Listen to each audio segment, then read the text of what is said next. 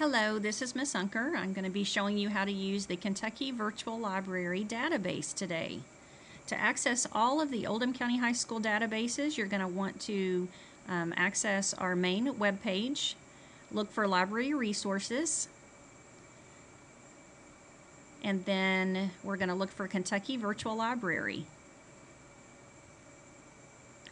Now, when we access the Kentucky Virtual Library from here at school, we have sent in all of our computer IP addresses, and so their server and computers automatically know that we're allowed in without an ID and a password. But if you attempt to access this database at home, you're going to come up with a screen that asks you for a username and password. Those are changed every 3 to 6 months by the Kentucky Virtual Library. They're assigned to us, so we do not use our normal username and password. You're going to have to contact a library staff member, and we will give you an up-to-date username and password. If you access here at school, there's no need for a password.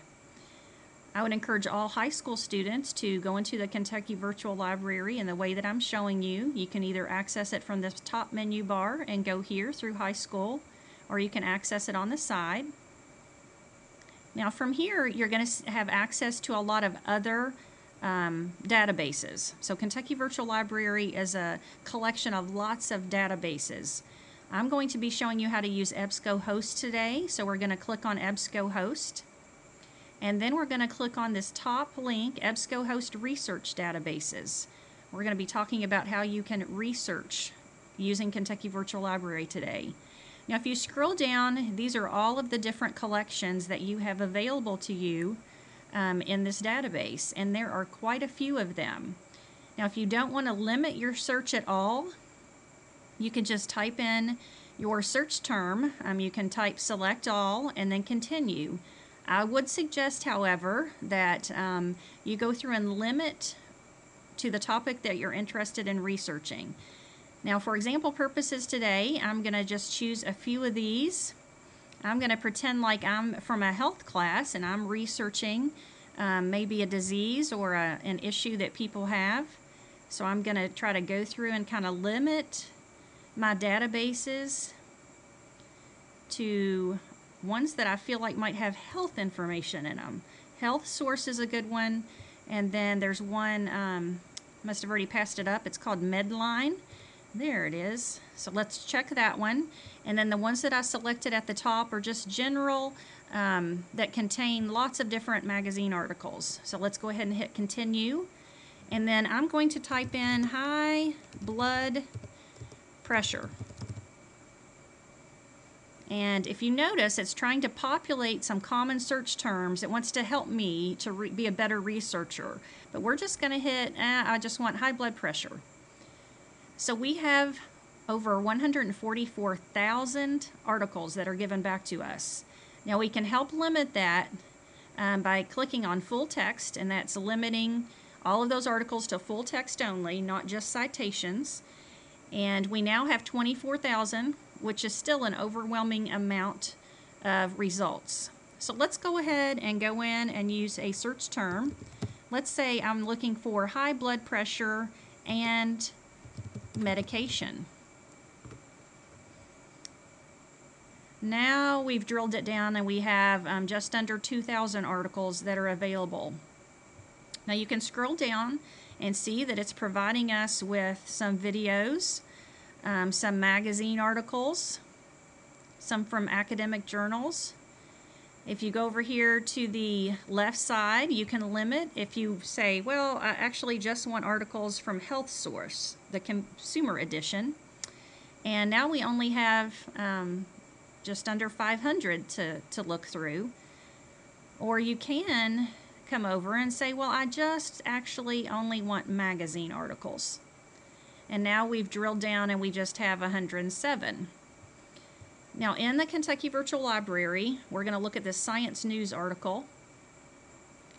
And you may look at this and think, okay, I'd like to see it how it was laid out in the magazine. And in order to do that, you just click on this PDF full text, and they've actually scanned in the article, and you'll be viewing it just like it looked in the magazine. And some people prefer this view to looking at it in the other type of text. All right, we read this article and we want to use it in our research. They have a very neat feature over here on the right side called Cite, and that helps you cite your source because we always want to give credit when we're researching. So we're going to scroll down. We're going to find MLA format, which is the format that Oldham County High School has adopted. You can simply highlight that citation, right-click, copy, and paste it into your bibliography. There are other neat features over here. You can add it to a folder. You can print the article. You can email it to someone or maybe email it to yourself. You can save it to your user drive or your computer. You can export it, create a note, create a permalink or a static link, share it. You can also listen to the article, which is a really neat feature.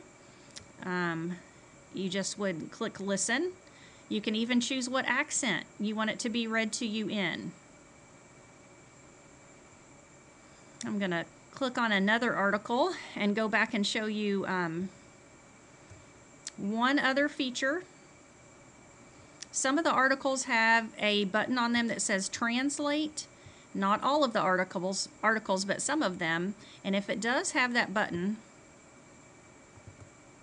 then you can go through and choose the language that you would like the article translated into.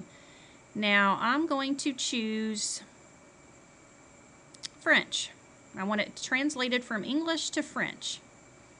And this takes just a second or two, and now the article is in French. So if your native language is not English, this would be a very helpful tool over on the right-hand side. Now, if you ever have questions or need help limiting your search in the Kentucky Virtual Library, all that you have to do is come up and ask one of the library staff members, and we will be more than happy to help you kind of drill down your search terms if you're having issues. Or if you have any general questions about the Kentucky Virtual Library, please feel free to look us up and we'll be glad